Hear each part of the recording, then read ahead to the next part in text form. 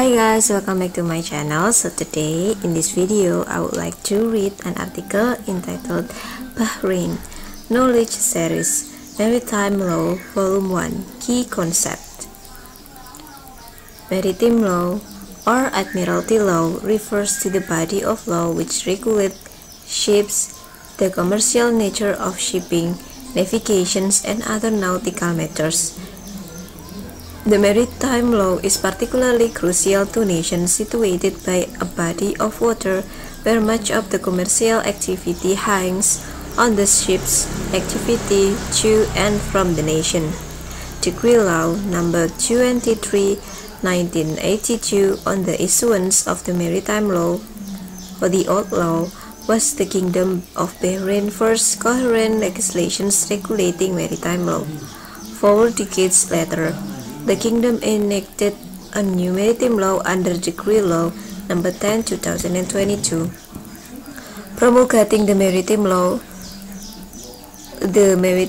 or the law which draws upon the new elements in relation to vessel registration, vessel seizure, and maritime commercial activities, among other matters. Key concepts of the maritime law.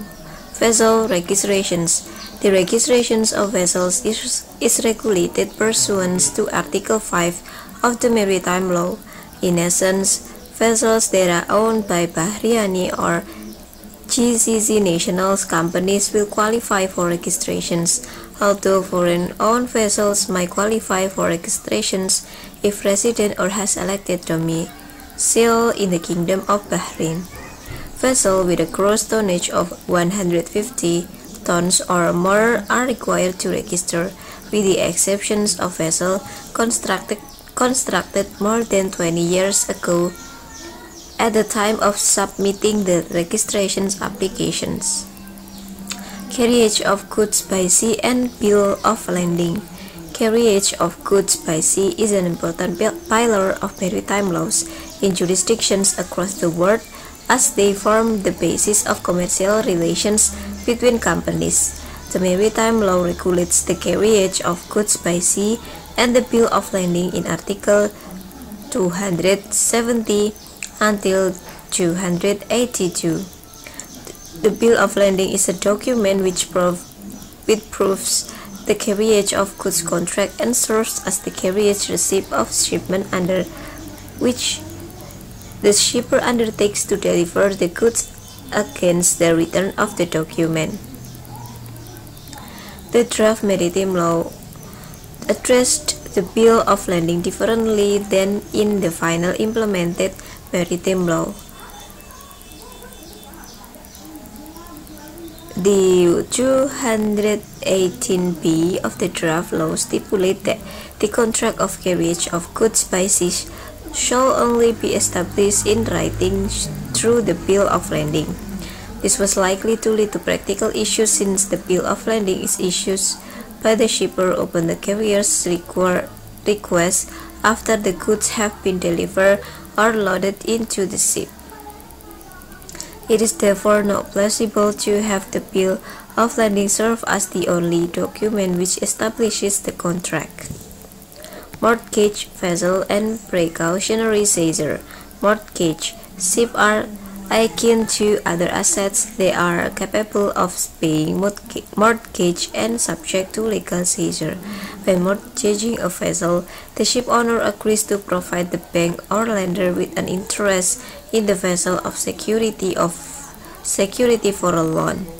Pursuant to Article 47 of the law, a mortgage on a vessel may only be carried out through a notarized contract, failing which it shall be deemed null and void. To maximize the potential financial utility of the vessel, the law provides that a mortgage may be registered against a vessel that is still under construction. Contrary to what one may initially expect, mortgage taken against a vessel nonetheless remain on its work.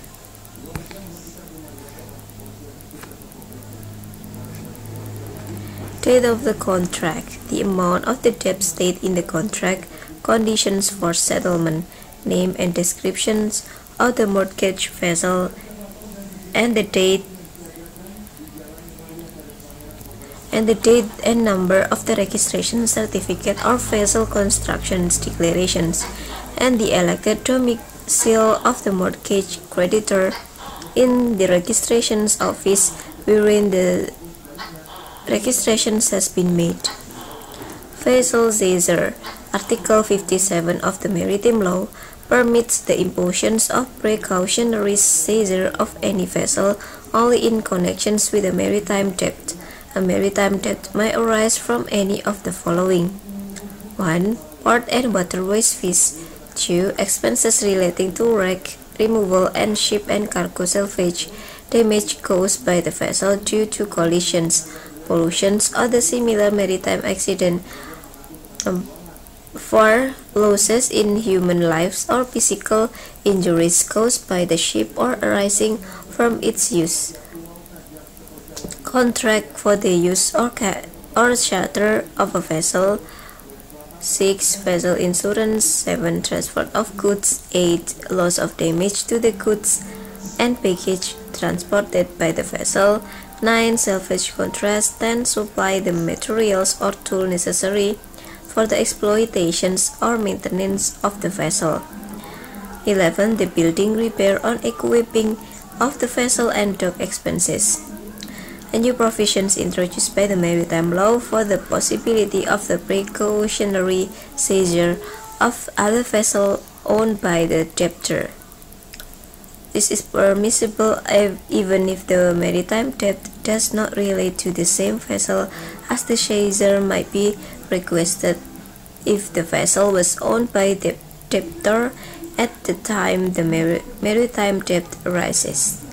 So this is with the exceptions of maritime debt arising from disputes on the ownerships of the vessel, jointly owned vessels, and the provisions thereof of mortgage vessels. And applications for the precautionary seizure of a vessel may be under Article 59 of the law.